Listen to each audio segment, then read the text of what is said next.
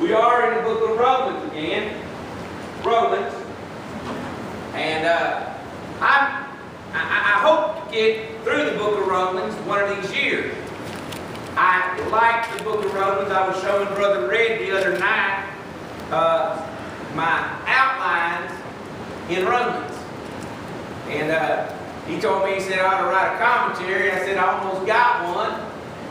And I've got lots of outlines through the book of Romans.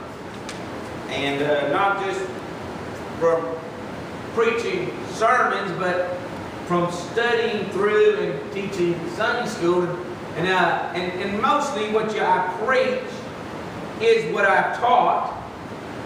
And because it's teachable and preachable. Let me say, all preaching should have some teaching in it. And anybody who's a preacher, even when they teach, can't help it sometimes get a little bit of preach going. And so that's but I want to look at the book of Romans today, and I want to look at the keys to unlocking Romans. See, because the book of Romans has a key to it. Every book of your Bible has a key. And to understand that book, you must understand the key. And so as I was looking at the book of Romans and overviewing it, I was thinking of the book of Romans, and I was thinking it is like a gated mansion. And as you would come up to that gate, you would do some things, and you would say, it would be, this gate would be around there, and you'd walk up to the gate. And as you walk up to the gate, you would push the button there, and there would be an intercom or something to that effect, or there would be a guard at the gate, somebody would be there, and they would, you would introduce yourself. And Paul does that in the book of Romans. He introduces himself, Paul, a servant of Jesus Christ, called to be an apostle, separated unto the gospel of God. He introduces himself.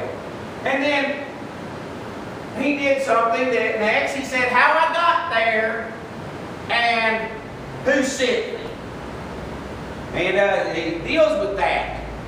And so let's pray, and then we'll get into this. Father, I thank you for what you're doing in our lives and helping us and honoring thy word. And we'll thank you in Jesus' name. Amen. So he tells them how he got there, how he arrived, and why he's there. And he tells them that which he had promised before by the prophets and the Holy Scriptures. What brought me to this gate of this mansion called Romans is the Scriptures, the things that were written aforetime, which were written for our learning. As it is written, you'll find that, as I've said 15 times in the book of Romans. The things of the Scriptures, the prophets of the Holy Scriptures. And he says, I'm here concerning God's Son, Jesus Christ our Lord, which was made of the seed of David according to the flesh, and declared to be the Son of God with power according to the Spirit of holiness by the resurrection of the dead. And he said, then he said, and I came here because I have a message for somebody that should be within a gate. I've got a message for somebody in the book of Romans. If you went to somebody's gated mansion, they would ask you, who are you here to see? And he said, to all that be at Rome, beloved of God, called to be saints. Grace to you and peace from God our Father and the Lord Jesus Christ. He introduces himself. He introduces the Scriptures and the Son of God. That's how he got there and why he's there. And he introduces or tells them who I've come to see. Now, is that not proper protocol? If you were going to go to somebody's mansion and you came to the gate and the guard asked you, who are you? What are you doing here? Would you not tell them that? So now the guard says, all right. And then he says, come on in. And he brings you in. The master of the house, I would say, meets you there. And as the master of the house meets you there, the first thing you would do is go through your cordials. Your cordials. And you'd say, first, before we get into why I'm here to talk about dealing with the business at hand, let me tell you, I thank my God through Jesus Christ for you all. That your faith be spoken of throughout the whole world. Do you see how this is how it would operate if you were going to somebody's gated mansion? And so he introduces himself, and he goes on and gives these cordials, and he says, God's my witness, and I serve with my spirit the gospel of His Son, and without ceasing I make mention of you always in my prayers. I mean, you're in my heart. You're somebody I care about. And he says, make a request if by any means at least I might have a prosperous journey by the will of God to come to you. But he introduced himself. So he introduces his purpose for coming to the mansion. Now, I would not have you to be ignorant, brethren, that oftentimes I purpose to come to you, and that I was have some fruit amongst you also, even as among other Gentiles. I am debtor both to the Greeks and to the barbarians, both to the wise and the unwise. So as much as in me is, I am ready to preach the gospel to you that are at Rome also. So now he's starting to introduce his purpose for coming. It is so that he could have some fruit amongst them also, as he had amongst the other Gentiles, that he might be able to give them something, impart to them some spiritual gift, that he might give them something that would help them along the way at the mansion. And so this is his introducing himself. And so at this point, we get to Romans, we will come and enter in to this mansion. And I will tell you right now that there are many rooms in this mansion. There is a wing off to the side or out back that you have to go through the first part of the mansion to get to. And then out from there, you will see a big picture window out the back behind the mansion, because you're up on a nice hillside and you're seeing a field down behind there. A big old field. And we'll deal with that. So we're going to take our trip through the book of Romans. Just like it was a mansion, look at the keys to get into each room. To get in the door, they give you a key to enter the book. Because you cannot go any further without this key. He says, for I am not ashamed of the gospel of Christ. For it is the power of God unto salvation, verse 16. To everyone that believeth, to the Jew first and also to the Greek. For there is the righteousness of God revealed from faith to faith. That is the key to the book of Romans, those two verses. If you do not have those two verses, the whole book falls apart. Everything is built upon line, precept upon precept, built upon this idea that he is going to preach the gospel to them, that he has the gospel, he's ready, he's not ashamed of the gospel. It is the power of God unto salvation to every one that believeth. The gospel we find, it is the power of God unto salvation. Let me say, it is the power of God unto salvation full. It is the power of God unto complete salvation. Not just the saving of our souls from death, but the saving of our lives from destruction. It is the power of God unto a complete salvation, not just about sin's penalty, but about sin's power and about sin's presence. God, it is the power of God unto full salvation. Hebrews deals with it as a purging of our sins. By himself purged our sins. And then he said, you are heirs of salvation, chapter 1, verse 14. And he said, there's so great salvation. And talking about the Christian life and all that's involved there in chapter 2, verse number 3. So we find that this is not the only place this idea of a full salvation is taught. But the gospel, the good news of Jesus Christ, Christ in you, the hope of glory. And we can get to there in Romans 8, verse number 1. And there is therefore no condemnation in which are in Christ Jesus, who walk not after the flesh, but after the spirit, or not after the flesh, but after the spirit. But our key to get into the mansion must be these two scriptures, verses 16 and 17. speaking of the gospel, speaking of righteousness. Righteousness. The word that is used most in the whole book. 37 times in the book of Romans, the word righteousness is used. And it speaks of positional righteousness. We're righteous. We're made righteousness. It's accounted as righteousness. Faith is accounted for righteousness. But then we yield our members as instruments unto righteousness. So it's positional righteousness and then practical righteousness. This thing of righteousness. So we find the key to this book is found in these verses. There's the gospel, which is the power, the good news of Jesus Christ. And it gives us righteousness, and we attain it by faith. There is faith for salvation, and there is faith in salvation. You get born again by faith, and you live by faith. Matter of fact, as it is written, the just shall live by faith. There is saving faith that is dealt with from faith, saving faith, to faith, living faith. And he deals with this in the book of Romans. And you and I need to understand that, because this is the key verses to this book. If we do not get those, we do not enter into the book of Romans correctly. See, you just cannot take you can't just jump into chapter 11 and say, oh, I understand Romans. You can't jump into chapter 2 and say, I understand Romans. You must enter in at the main door. That is why, like Brother Jerry's Sunday school teaching, he is going through the book of Genesis. And we started in Genesis 1. And we are now in Genesis 41, 42 area. How did we get there? Every chapter.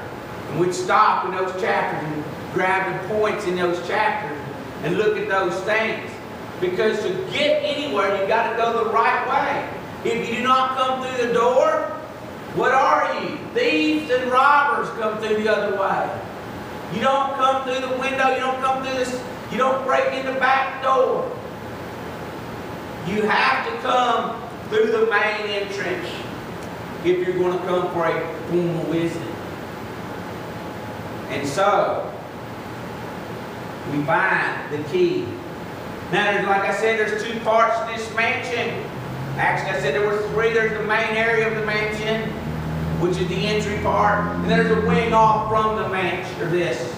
The main area, the entry area, is about saving faith, which you cannot get to the other side part of the mansion without going through this part of the mansion. You will find the second part will be what I would call not the entry area, but the effective wing, or the living faith. And only those who have experienced the main area, the entry area, will ever be permitted to pass into the living faith area. The true living area of the book of Romans. So we come inside the main entrance. But to go any farther, there's another door. And we'll call that door number 1. Now, this is not the Price is Right. You can't choose which door you're going to go through. You cannot get to the next door until you go through the door right in front of you. It is like going down a straight hallway and right in front of you, there's a door. And door number 1 is the need for faith for salvation. And we will deal with the previousness of grace. And we will find that in verses 18. And you need this. It's a key. You must understand that grace started this whole thing. The wrath of God is revealed from heaven against all ungodliness and unrighteousness of men who hold the truth in unrighteousness. This is dealing with the need of faith for salvation, because God has revealed based upon His character. God has revealed that there is a need for salvation. He tells us in verses 18 through 20, and these are keys. You will not get through to this next area, and you will not go any farther until you understand that God revealed His character, the previousness of grace. And He says there in verses 18 through 20, because it is made known of God is manifest in them, that which may be known of God. For God has showed it unto them. For the invisible things of him from the creation of the world are clearly seen, being understood by the things that are made, even his eternal Godhead, or power and Godhead, so that they are without excuse. You see God's revelation of his character, showing us the previousness of grace. That is key. That God has already revealed himself to us. And that's by grace. Because we have to have that. And the key to getting into the understanding the need of salvation, and door number one, we must go through that door as of the previousness of grace. But right inside that door, it's almost like it's a foyer there, because you go through another door seeing the prerequisite of grace. And this is the need of salvation, door number one. And it has two places to it, two locks on it, per se. It's got the previousness of grace and our prerequisite of grace, God's revelation to us of our condition. He reveals to us his character. Then he reveals to us our condition. Because that which may be known of God, verse 21, which we've already used today. That which may be known of God. Or because that when they knew God, they glorified him not as God, neither were thankful, became vain in their imagination, or foolish heart was darkened. God shows us two things to go through this door to understand our need of salvation.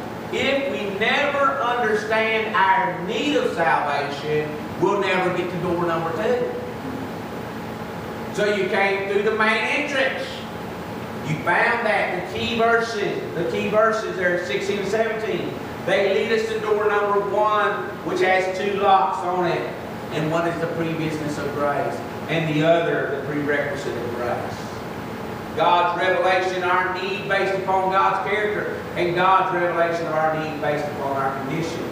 But from there we go to door number two, which is the process of grace. And we will find that chapter 1 all the way through chapter 3, verse 23, is all showing us the prerequisite of grace. Except for a few verses, like in chapter 2, verse 4, which deal with the how God reveals himself, the previousness of grace again. But the key here to understanding door number 2, or the process of grace through faith, is in verses 24 and 25 of Romans chapter 3. Because we find the end, which brings us to this door, is verse 23, which we know. The entranceway to going into the process of grace is when we find, for all of sin and come short of the glory of God. We're stuck here. We have come to the full conclusion that all of sin and come short of the glory of God. Now we better get out of this room, because all we find is despair and damnation in that room. But God says, I've got a key. You can enter through this door right here. It's called the process of grace. And we see it in verses 24 and 25 of chapter 3. Being justified freely by his grace through the redemption that is in Christ Jesus, whom God has set forth to be propitiation through faith in his blood, to declare his righteousness for the remission of sins that are passed through the forbearance of God. Going on to say that he becomes a justifier of him that believeth in Jesus. He's just. So here he's dealing with the entry into the process of grace through faith. This is saving faith. How do you get there? You have to go through this door, and the key is understanding that it's all in Jesus Christ. Faith in his blood, faith in his person, faith in him as a Savior, and you will never go any farther in the book of Romans until you get through that door. That door is important. And so he uses these verses, and then from that point on, he describes things like Abraham. That's how he did it. He just believed God, and it was counted to him for righteousness. David believed God, and it was counted to him for righteousness, and when he did not impute sin unto him. Why? Because he believed God. We find all those things, but it all keys on this idea that there's free justification by His grace through redemption that is in Christ Jesus, whom God has sent forth to be a propitiation through faith in His blood. That's the key for saving faith. And you and I, if we're ever going to go into the book of Romans, we must not skip that part. Because to get to the living faith, faith to faith, you will never get there until you get through the saving faith part. So the process is dealt with. The detail of the process is we're justified freely by His grace through redemption is in Christ Jesus. And the declaration through the process is to declare His righteousness. Remember, key verse to the book, it has the word righteousness in it. And why is that? Because there is positional righteousness and practical righteousness. And He wants us to say His righteousness. That's positional. It's imputed unto us. It's for the remission of sins that are passed through the forbearance of God, which runs us right up to door number 3. He introduces that and shows us that all the way up until you come to door number 3. And door number 3 has to do with our position through grace, through faith, all the way up through the whole chapter 4. And then he ends up bringing us right up to that entryway. But for us also, to Him it shall be imputed, verse 24, if we believe that Him that raised up Jesus our Lord from the dead, who was delivered for our offenses and raised again for our justification. We are now at the entry. And we see, okay, that's the end of that. Now to go to the next level, we come to what we call the door number 3's entryway, is our position through grace by faith. Door number 2 brought us to the place of justification. Door number 3 brings us to, shows us our standing by grace, what we would call positional sanctification. And it's seen in chapter 5. The door is unlocked by these 2 verses. Therefore, being justified by faith, we have peace with God through our Lord Jesus Christ, by whom also we have access by faith into this grace wherein we stand and rejoice in the hope of the glory of God. You see, that's the key right there. Because we've come to the end of that other part, now we have to go into the next thing. We came to the place of justification being final, chapter 4, verses 24 and 25, to the place of entry level into looking at our standing by grace. Positional sanctification. We're set apart to God where we have a standing, we have access into the grace wherein we stand. I have now, my standing is in the righteousness of Christ. My standing is by the grace of God in the righteousness of Christ. I have access to live for God because I have standing with God. And if we miss this door and try to get to living by faith without going through the place of looking at our positional standing, then what happens? We become always saying, am I settled in my justification? Do I have a stand to hold on to or to be there? Do I have something that is keeping me stable? And if you're ever going to get through the book of Romans, you have to come to that place of that standing. And so we come through that door. And the door brings us to another. As we go through that door, we can read down through chapter 5. And we'll get all the way to chapter verse 21. And at the end of chapter 5 and verse number 21, he makes the statement that as sinners reigned unto death, even so might grace reign through righteousness unto eternal life by Jesus Christ our Lord. Now we're dealing with that the reigning of grace. Not just our position, we found our position, our standing in grace, that we've already entered into that. Now he says, I want you to go on to the reigning of grace. Grace reigning through your life. Sin used to do it. Now you have a standing. Now you go to this next door, and this is God reigning in your life. And here's the key. That key is found right there in verse number 21. And then in chapter 6. Now let me say this about this. This entryway is the entryway to that other wing. Going from saving faith, which is our positional sanctification, and our justification and our sanctification, to living faith. So it's you take and you unlock the door, saying, I am willing to go on to reign in faith. And he says, the next thing he says, therefore being justified by faith. Or no, that's not what he says. He says, here's what he says, excuse me. He said, what shall we say then? Shall we continue in sin that grace may abound? God forbid. How shall we that are dead to sin live any longer therein? He says, listen, if you're going into reigning faith, you must have it settled that you're dead to sin and you should not live any longer in sin. The key to opening up the door to living faith is that we know some things, that we reckon some things, that we allow some truths in our lives that it would reign unto eternal life. The living faith of God in us. Now this is important because of the fact that if you and I do not do this, we will find ourselves saying, oh, what is everything about?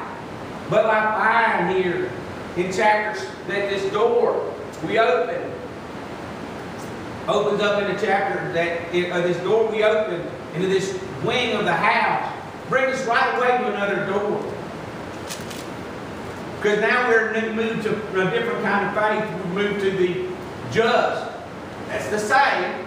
Shall live by faith. And we find multiple rooms in this faith life. We find door number 5, which is the progressive faith life. And chapters 6 and 7 deal with all of that. It's Christian growth through not positional sanctification, but practical sanctification. Positional sanctification was chapter 5. But the key verses are, know ye not, verses 3 and 4. That so many of us were baptized in Jesus Christ, were baptized into His death. Therefore we are baptized with Him by baptism in the death, that like as Christ was raised from the dead by the glory of the Father, even so we also should walk in newness of life. I see 3 things in this key right here. I see our confidence, what we know. Know ye not that so many of us were baptized in Jesus Christ? Then I see not only our confidence, but our commitment. Baptism is a term of commitment. Now I know that this is talking about a positional baptism into Christ. But we also know that it is also showing us the outward thing of when you are baptized, buried with Him, is a picture of this same thing. Buried with Him in His death, to raise, to walk in newness of life. We use those verses when we baptize because of the fact that what is done positionally also is shown to be a practical commitment. That's what baptism does. And then so we find this baptism is a key right there into Christ. And so we also find that physical baptism is the key to going on in the Christian life. If you're going to go on, you must go through the first doors. If you're going to live the faith life, baptism is an important thing. So we find our confidence, what we know, we find our